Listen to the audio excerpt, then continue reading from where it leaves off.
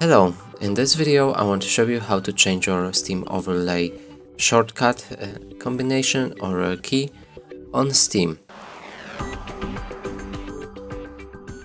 So in order to do this, we'll need to click on the Steam icon in the top left corner of our screen, move to the settings, now find in-game tab, and right here there should be overlay shortcut keys. Now click on this tab with your mouse button, and here simply enter the combination you want to get for this shortcut, or just use one key if you want. So for example, I want to use Shift and Caps Lock. That way, if I press Shift and Caps Lock in the game right now, I should get Steam Overlay. And that's it for this video. Hope you like it. Please consider subscribing to our channel, leave a like and a comment below.